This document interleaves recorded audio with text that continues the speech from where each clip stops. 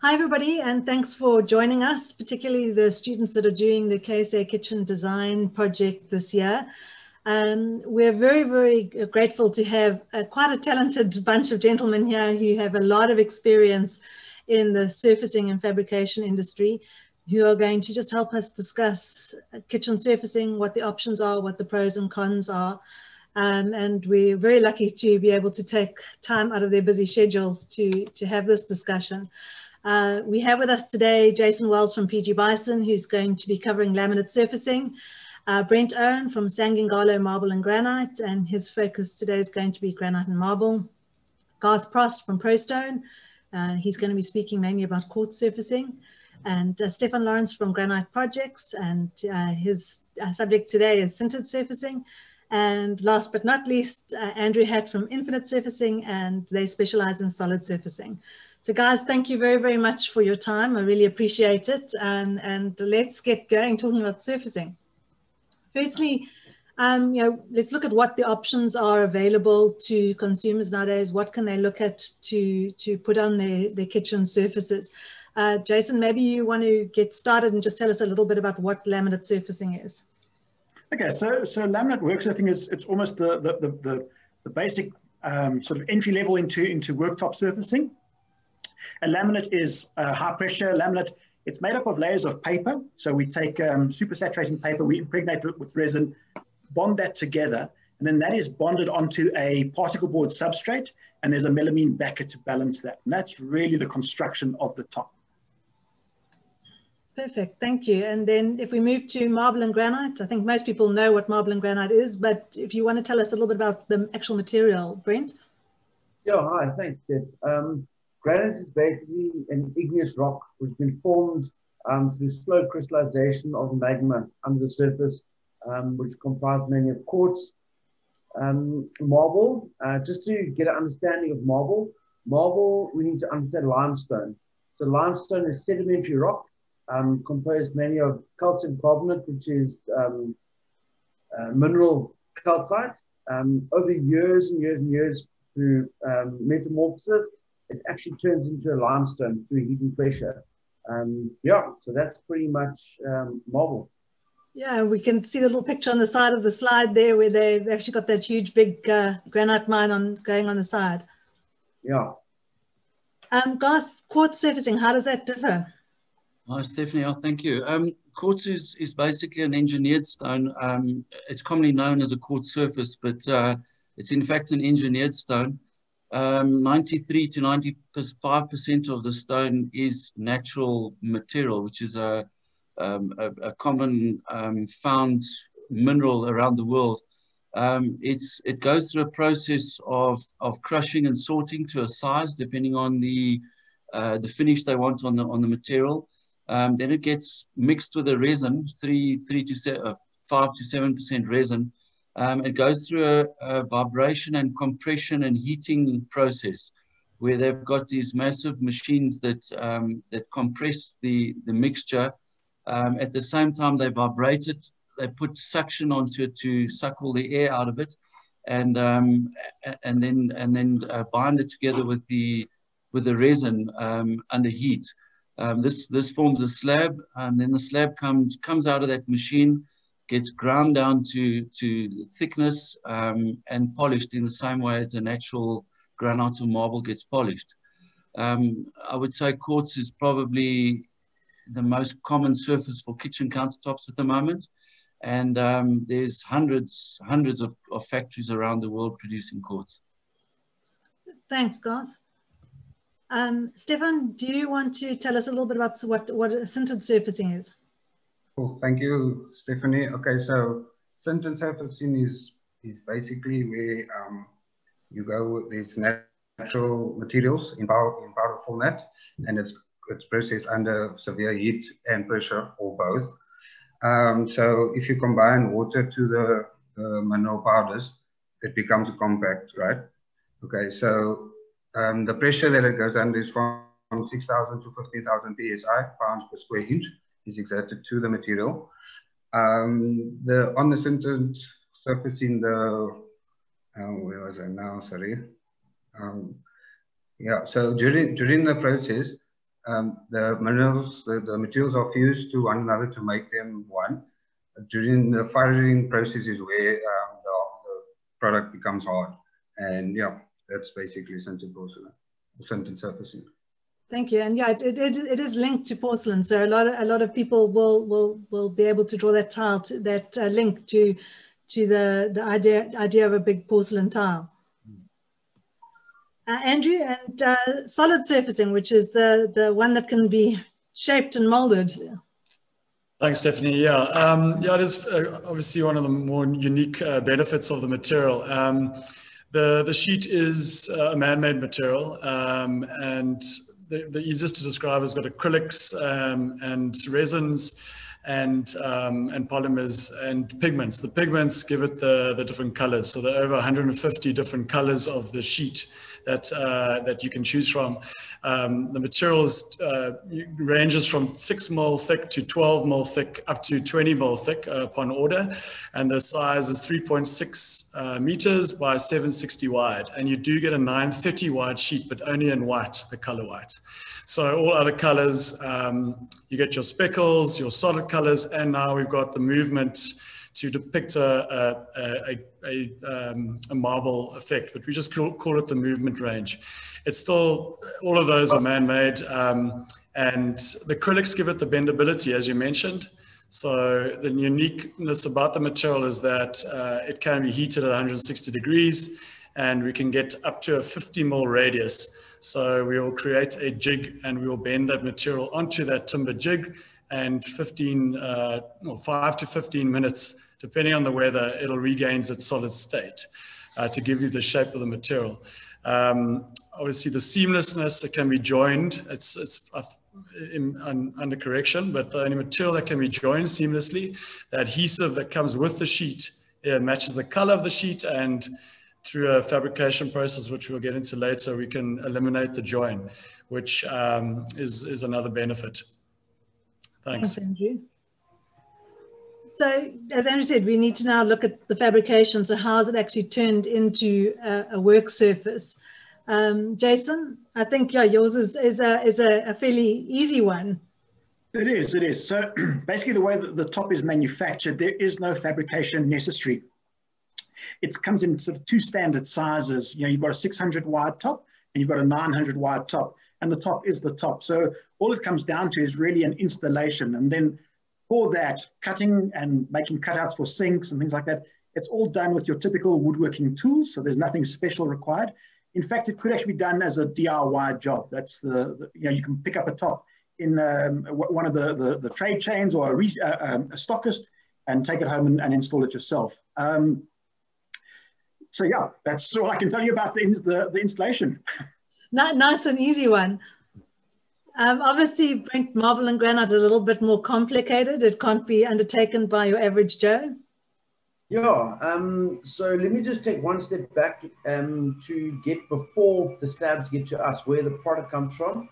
A block of granite gets cut from a mountain. So the block is like a loaf of bread. That gets cut into slices, which we'll call slabs.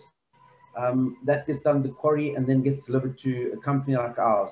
So we get given a raw slab of granite that's polished on the upper surface. We'll take a template on site of what the client requires. The templates come back to the factory. We then cut the marble or granite according to template on a bridge saw, which is cut with a diamond blade and water for cooling. The edges that require polish go through a polishing machine, a line polisher, or polished by hand, depending on the fabricator. Yeah, then goes through a bit of a QC process and waits on the frame, and then off to site, where we hopefully have minimal cutting on sites to avoid dust. Yeah, that's pretty much it. Super, thanks. And then, yeah, I think quartz and sintered surfacing are fairly similar in their fabrication process to marble and granite. Garth, from a quartz side, is that correct? Yeah, from the quartz side, the fabricating and installation of the quartz countertops is very similar to natural stone, granite, and marble. It's probably quite a bit easier though, because the material is more forgiving. Because of the resin content in a quartz slab, the slab is slightly flexible, and it is a lot more forgiving than a natural stone or even a sintered stone. A sintered stone is a lot less forgiving and tends to break a lot easier if it's forcefully manipulated. The quartz countertops also get joined together with a matching color epoxy, and yeah, very similar process to granite and marble. Thanks, Garth. Stefan, I know that we're speaking sintered surfacing, also similar process, but it actually, as Garth said, is a little bit more tricky to fabricate, and also requires the support of a substrate when you're installing. What are the sort of the tricks of the trade, or the difficult points, the more difficult points of fabrication of sintered surfacing? Definitely moving it around. If you need to be experienced with it, you have to be very careful when you're moving it around onto your table and all of that sort of thing. Your blade also, the speed of the blade is a specific blade, and then the speed of the blade is at a specific speed to allow you to cut the sintered, or the sintered surfacing. And when installation-wise, obviously you do need a substrate for most sintered surfacing. Yeah, I mean, I know when the sintered surfacing first came to South Africa, we saw a lot of the fabricators battling as they were learning to use the product, and also retool themselves to make sure that they had the right materials, right tools to actually cut the material. Andrew, what's special or unique about the way you fabricate solid surfacing? Thanks, Stephanie. So yeah, it's quite a process, just especially because we want to eliminate the join. That's one of our main benefits. So the fabrication is hugely important, and we are network fabricators of the material, and it's quite important to get the right a fabricator of solid surfacing to eliminate the joins. As I said, the material is 3.6 by 760, but we can make any size sheet, and we do that in our factory. We want to fabricate as much as possible. So we're strict on process, and like Brent mentioned, I think he mentioned about templating, it's very similar to stone and marble. We do a very basic template on site to get exactly the right angles and the walls that are slightly out and on site, and that we bring back to the factory, and we cut according to the template and prep as much as possible in our factory. That is our safe space, and that's where all our tools are, and that's where we get things done the most efficiently and with as little error. So we try, and we just harp on getting as much on in our factory to get to site. Machinery is very big for us at Infinite. We cut everything on CNC machine, but when taking a template is difficult. We can't get that template from site onto our CNC program. For you that don't know, it's just a router-driven machine that cuts for us. So we try and cut as much as possible in a fabrication process on a CNC. And then from that, I don't know if this is the right time to mention now, but obviously there's a process labor-wise with regards to polishing the material. But I think we'll get onto that later. Thanks, Andrew. So obviously every product has its pros and cons, and you'll all want to defend your pros and not mention your cons, but we have to cover both. So Jason, let's just look at what are the pros and cons when it comes to laminates. Okay, so laminate gives you quite a durable surface. It's got wear, scuff, and impact resistance. It's non-porous. The way that the laminate is made, the resin flows and seals the entire surface up, so it's stain and moisture resistant from the point of the laminate. We'll talk a little bit about the installation and where there's a weakness that has to be taken care of. Low maintenance, so once it's installed, it's done. There is no more sealing, resealing, varnishing, no cleaning with Cobra polish, none of that. It's actually a very, very low maintenance work surface. Totally sustainable from a point of view is it's renewable materials. The laminate is made from paper from FSC forests, the substrate, the core of the top, also out of sort of forest managed with FSC, Forest Stewardship Council. So all sustainable materials going into it. Like I said, easy to clean, hygienic. The non-porous means you wipe away any dirt, so no germs and things are going to start getting inside of any little holes on the surface. And then the other great benefit is that the paper, the laminate itself, the decorative surface, it's printed. So it means that it can change with the fashions. We're not stuck with one color forever or one pattern. If wood grain is in fashion, we can move to wood grain. If it's stone we're looking for, we can find a stone print.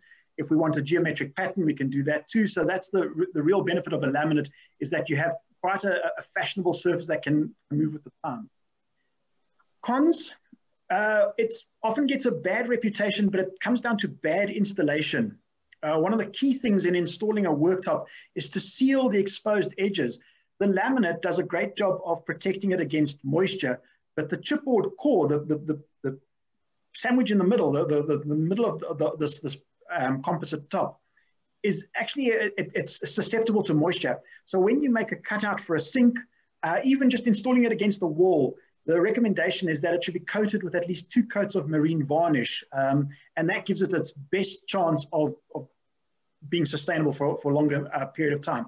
If you don't do that, you know, sometimes people think it's just good enough to put a silicone or an acrylic bead down the wall and that'll stop it. But eventually those beads, that little silicone or acrylic peels away and the moisture gets in there too. And that's where you find damage coming in as water is able to seep in there and swell the top.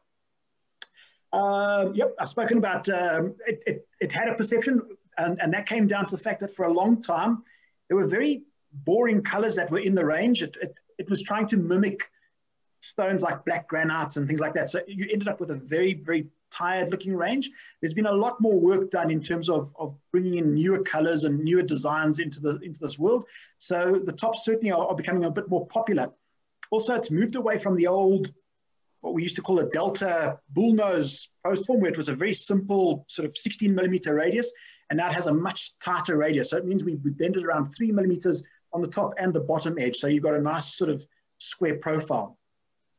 You're limited in the style of finished edges. Yes, it comes that is a post-formed edge. You can't do anything more to it. And it's only edged on the 600 top. It's a 1 long edge, so just the front-facing edge is done. And on a 900 top, both edges, the back and the front, are post-formed.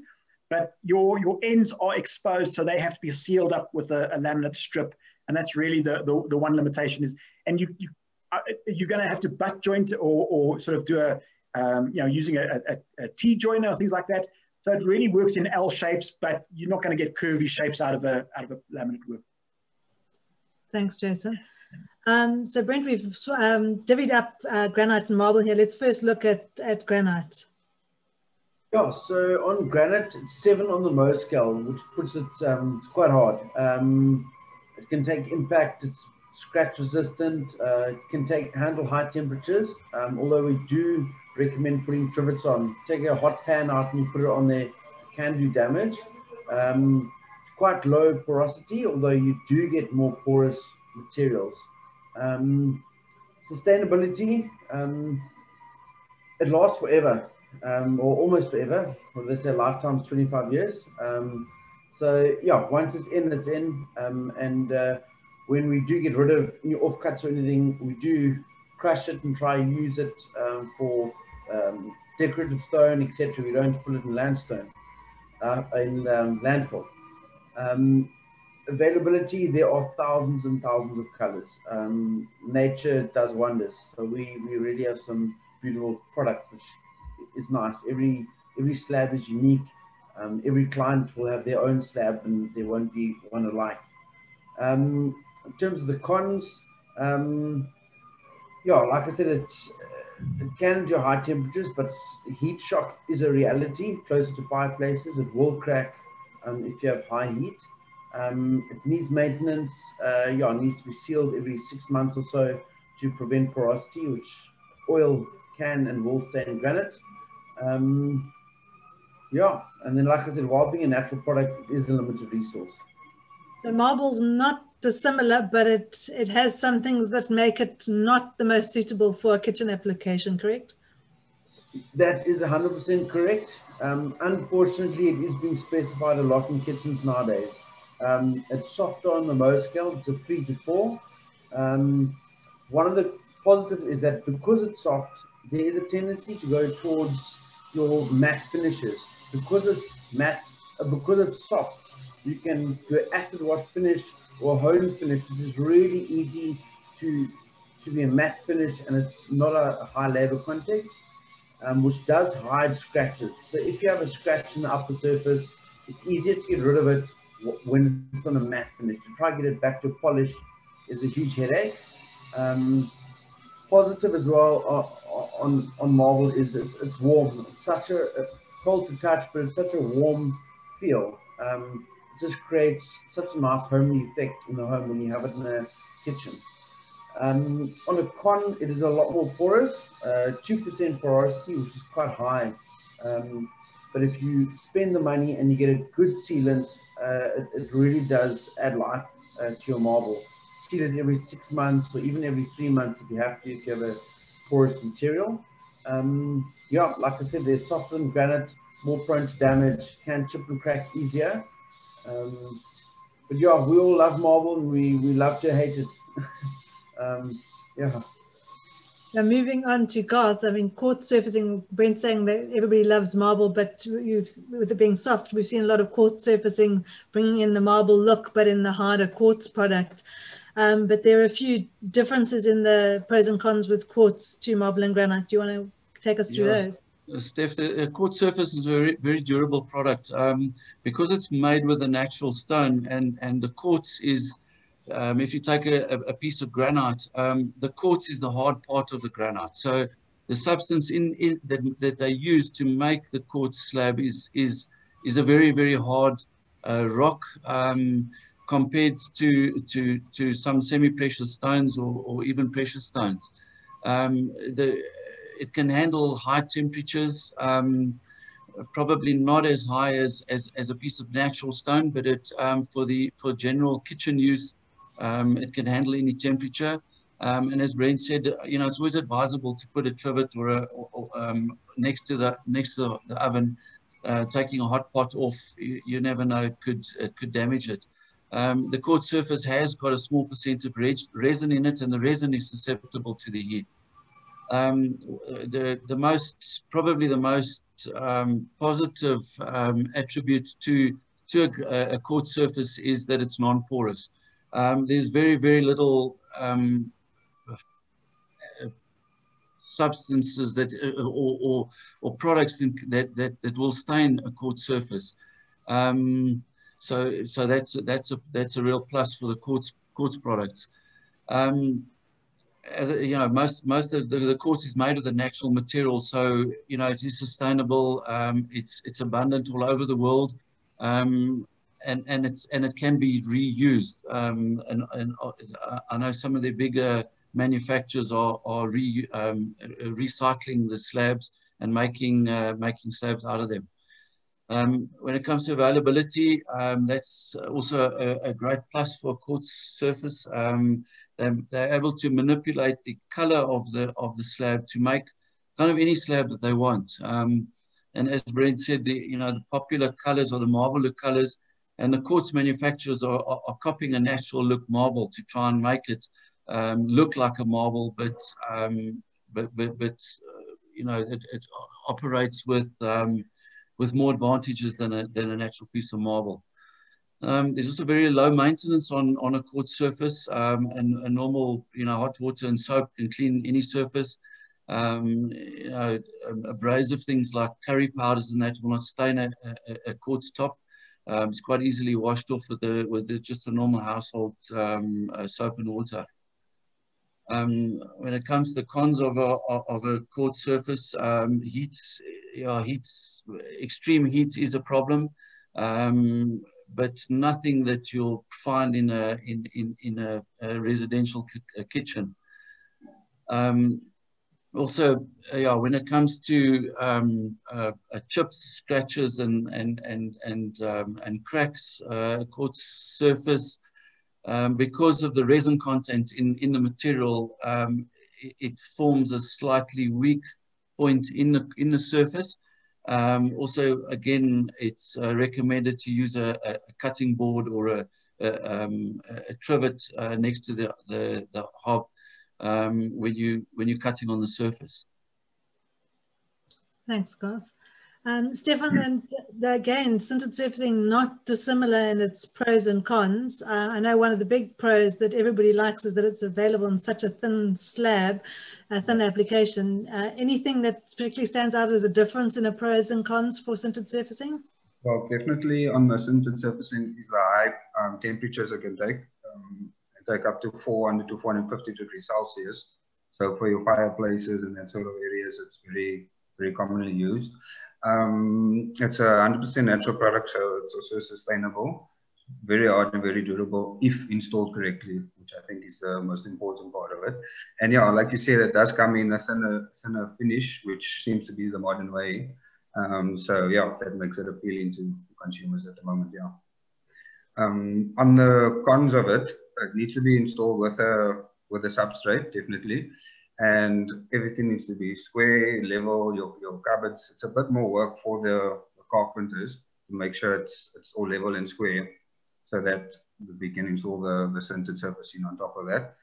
The edge profiles you are limited to because of the thin profile, so you can't have very, very square and sharp edges. Yeah, that would probably be the only concern. Thanks so much, Stefan.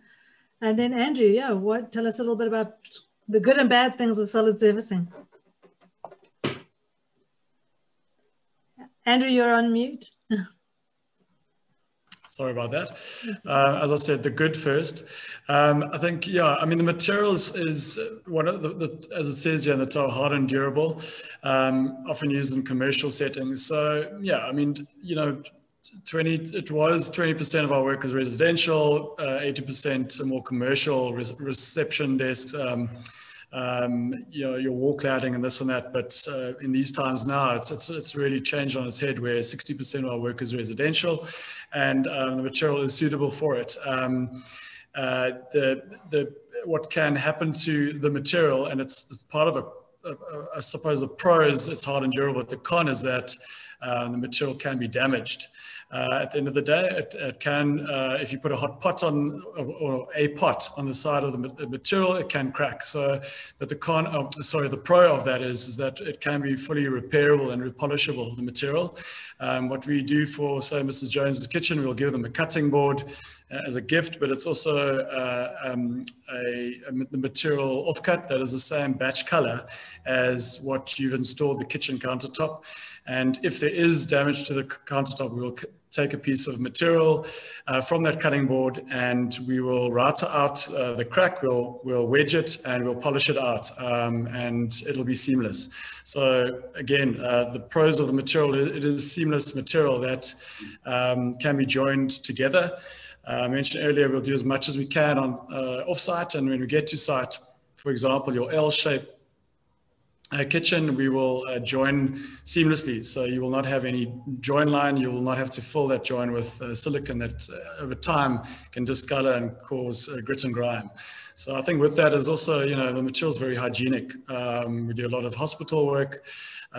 We've also, for the residential market, we've got, and it goes hand in hand with another pro of material where it can be molded into shapes. And when we heat the material, as mentioned earlier, at 160 degrees in our oven, it comes out as a different state. You can tie a knot to the material. And so we can create a lot of bespoke items. We can create furniture pieces. We can create curved floating shelves, or countertop that's flat that curves down to the ground, for example. And that's because of the acrylics that are in the material. And yeah, with that is also available many colors. There are over 150 colors, as I was mentioning earlier. And like some of the other surfaces, we only had a solid or a speckle in the past, and now we've, you know, everyone's trying to look like a marble look. And as you know, Brent was mentioning, it's that warm feeling of your kitchen.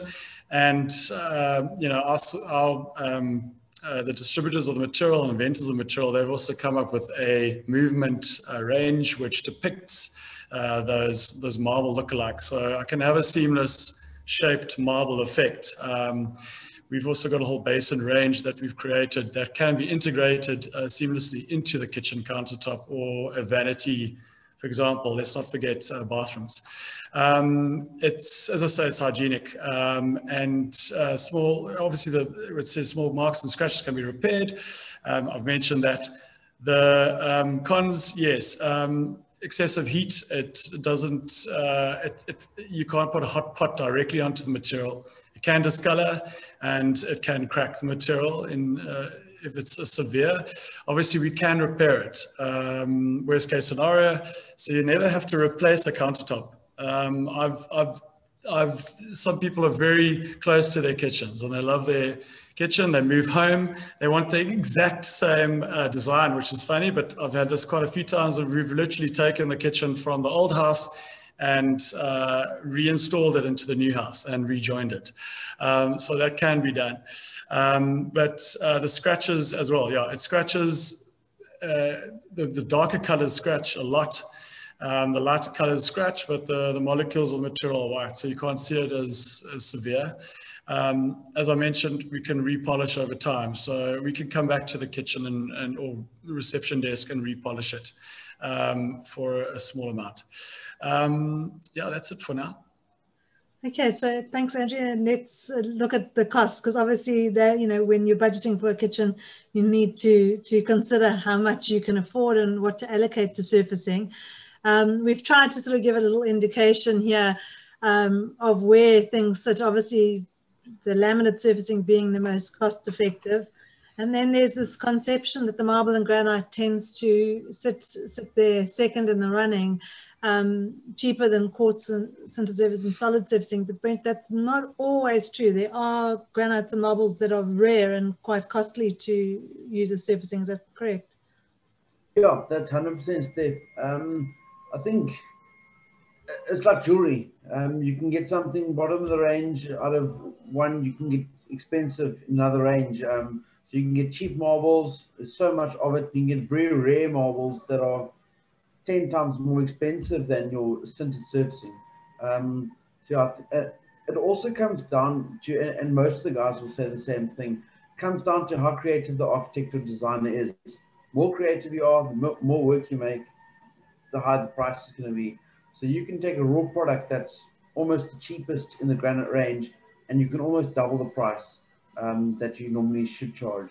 So it depends on the raw product as well, but a large portion of that is your labor and how creative you want to make the product or the final installation. Thanks. And Stefan, sintered surfacing does itself for the material is not necessarily that expensive, but it tends to be more expensive in the long run because of the way it gets installed. Is that right? Mute. Stefan, I think you're on mute. Sorry. So yes, so the labor process, so the raw material might be very similar price, but the process for labor and installation tends to be a lot more, and thus the quote to the end user is obviously then more. It's just the process, when doing the manufacturing and installation. So yes. It's that annoying substrate that all the additional timber product that you've got to pay for to support it. Garth, just a quick question when it comes to the cost of working with any natural or engineered stone or even sintered surfacing, that while you've got the product costs, your designer can actually cut those costs for you as how they're designed so that you maximize slab usage. How would they best do that? Correct, Stephanie. The advantage we got on a quartz surface compared to a natural stone is that because it's an engineered stone, it's made to a certain size, and obviously the manufacturers have with time realized what is the optimum size of a slab. So when we're ordering a slab, we've got various different slab sizes that we can order from the suppliers.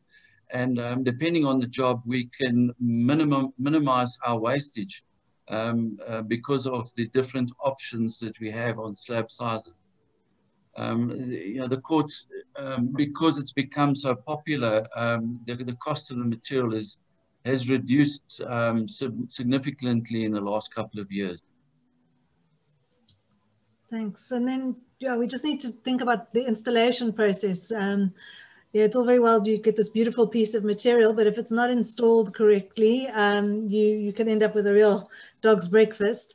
Jason, you've obviously said that laminate surfacing is really easy, DIY. So, I mean, there's really not a lot that can go wrong there unless you've got a dud installer. Well, yeah, the biggest thing to worry about is as I said, sealing the exposed edges. That's your risk. There's no fabrication, like we said, but really it's when you make a sink cutout, when you just butting it up against the wall, it has to be sealed properly. Otherwise, that's where you're going to find the problems coming in later. Yeah. And then Brent, marble and granites, I know level cupboards, etc. that it always can be an issue. Yeah, Stefan can probably jump in more about that, but the substructures is always often an issue. Just in terms of giving a product strength. The other one which we sometimes struggle with is transporting large pieces into kitchens that need to go through the smallest door or smallest window or the tightest stairs. You end up carrying a 300-400 kilo piece of stone up a stairway. It's just often a struggle. And then the last one is all about planning. Cutouts. If we do an installation and the client doesn't have a sink or hob there, and they just say, just install it, we'll do the cutout later, the dust is not healthy. It's such fine dust, it creates an absolute disaster in the kitchen to try to clean it. So that ends up being not blamed on us or whatever, it's just inconvenience to the client and us. And when we're looking at quartz surfacing, Garth, talking about, Brent mentioned cutouts, there are some special rules in the installation process if you're going to do cutouts for hobs, etc., that need to be observed with quartz surfacing. Correct, Stephanie. Because the quartz is made in under pressure and heat. When doing a cutout in a quartz surface, any sharp corner creates a weak stress point, and we found with time that if a sharp corner is made on a quartz surface, there's a possibility that it could crack out of that corner. So by drilling by putting a radius in that corner, so for instance, when you're doing a cutout for a hob or a basin, instead of doing a sharp corner, we drill the corners with a core drill first, and then cut up to where the core drill has been done, creating a radius in the corner, and that alleviates the problem of it cracking out of corners. Okay.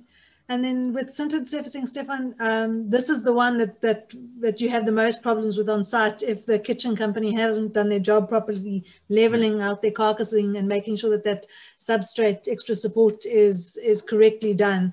And I know that it's very sensitive to if it's not installed stably and flat. Yes, so with sintered surfacing, yes, the substrate must be level, must be level, and it must be it must be level. Your substrate must be level. Similarly to the quartz, we also have to do radiuses or the cutouts for the window sills, things like that. We also can't have those very square corners because that will also crack out of the corner. Yeah, and you can't have very sharp edges, so we still also advise a 2 mm up, on the edges, so that again it's not too square, and then it doesn't crack or chip afterwards. So. And then Andrew, with solid surfacing, from what I understand, it's a fairly simple process with the installing, other than the cumbersome movement of really big pieces of material. Yeah, Steph, I wouldn't totally agree. It's actually quite a lot of work on site.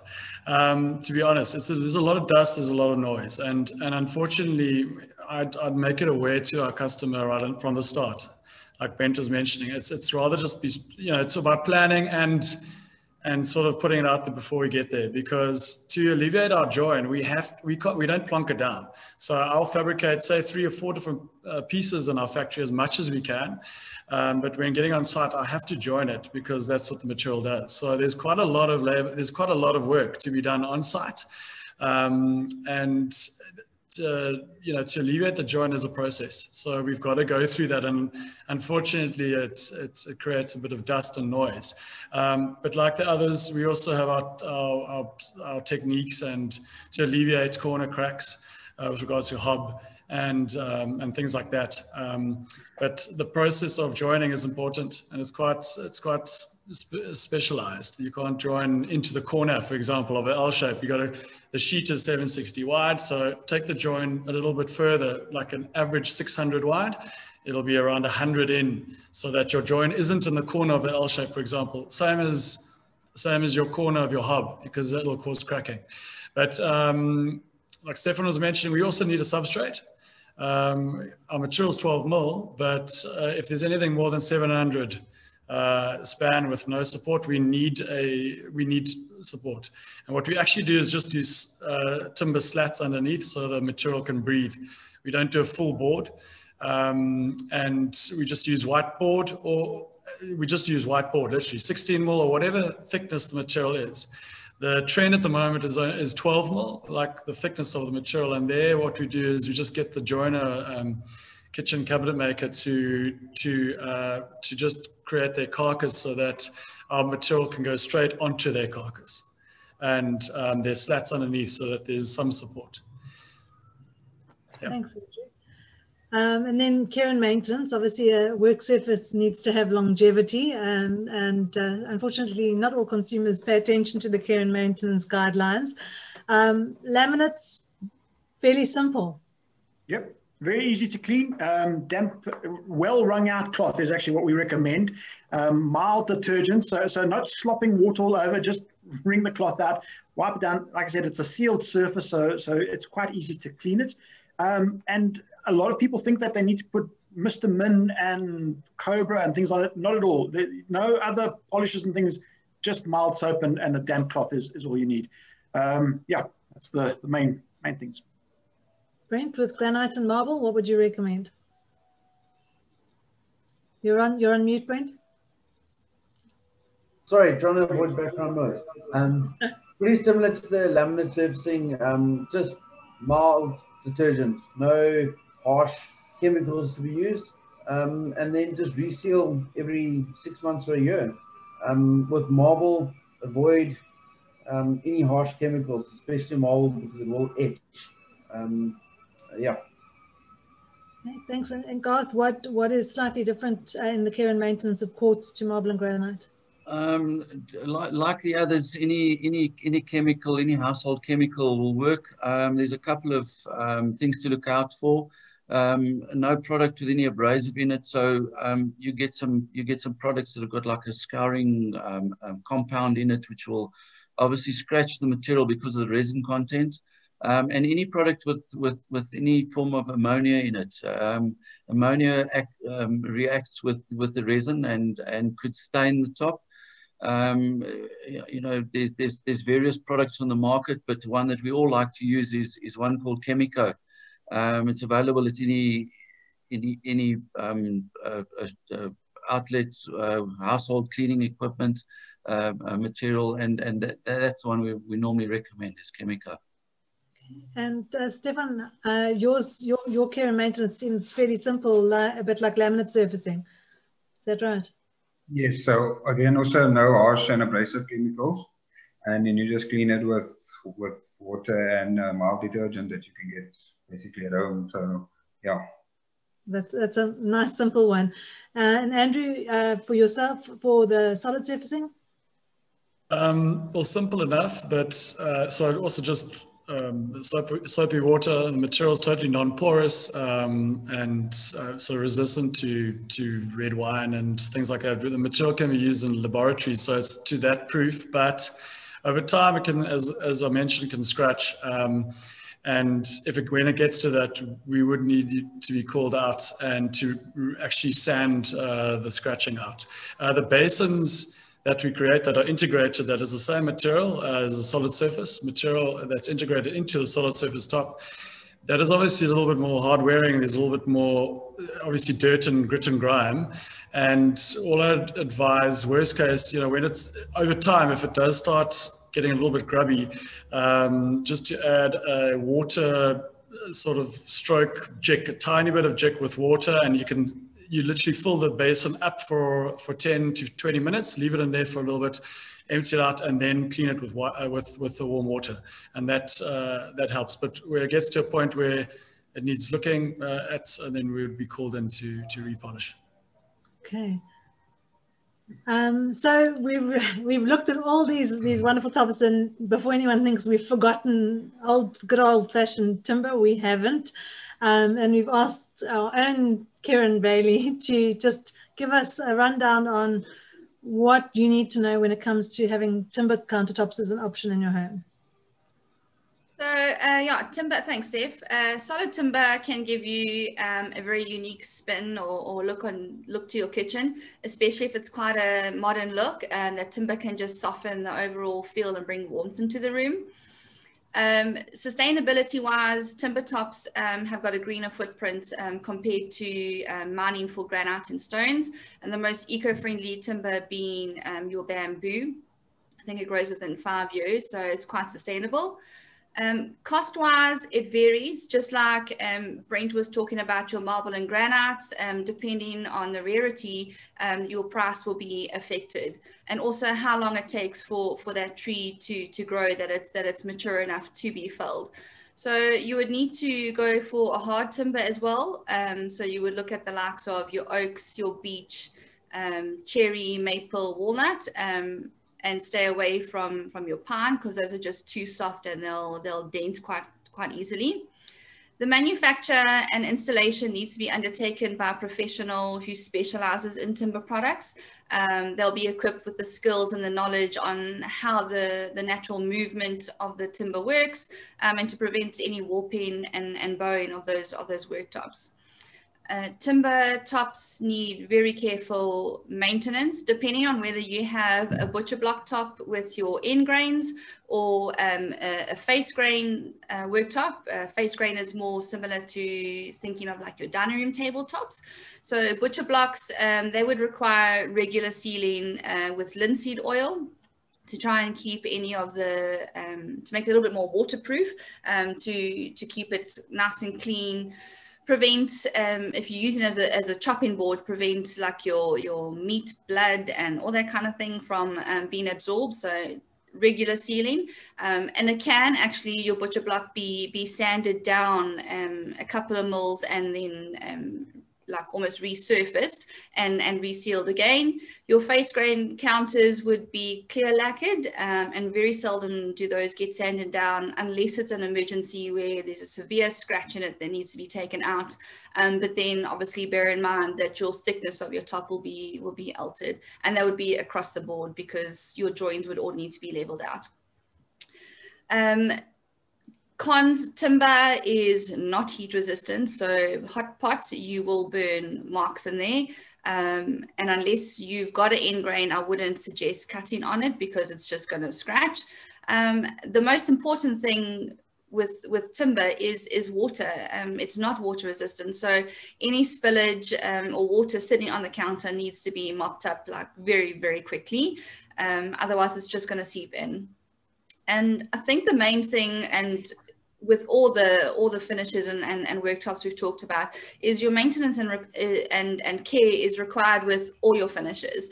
And so as long as you are equipped with the information on what is required and you make an informed decision as to what you want, your worktops can last a long time, and quite often your timber tops can last just as long as your stone tops, provided they're looked after properly. So the main thing I think from this is your education on the different finishes that are available, and making an informed decision with regards to what you choose and how long you want it to last, and what setting you want to use it in. Thanks. Thanks, Karen. So yeah, just in conclusion, I think the important thing we've learned here is making sure your choice of material is informed, and that you obtain your raw materials from a reputable source. So whether it's a laminate product, a natural stone, an engineered stone, or a solid surfacing, make sure that it comes from a company with a good guarantee, a good reputation, because you do get a lot of cheap imports coming into South Africa, which don't necessarily have the quality and guarantees in place that one would require for longevity.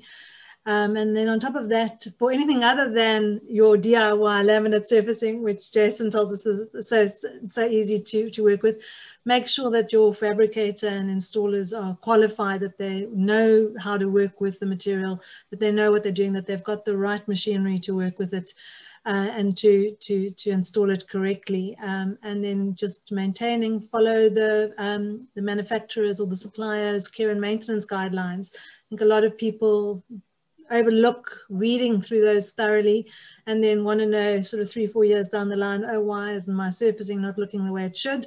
And I had it the other day. I had a friend who had a piece of quartz surfacing who left red wine on it and decided to try and clean it off with Handy Andy. So one of the big no-nos, using ammonia. So she got a good scolding. But yeah, just making sure you follow those guidelines to keep it looking good for its full lifespan. But guys, yes, thank you so much for your time. I think it's been really informative. And I'm sure that the students that are watching this have learned a hell of a lot. So thank you all very much for your time. And we will chat to you soon, I'm sure, on other subjects. Thank you. Thank you very much.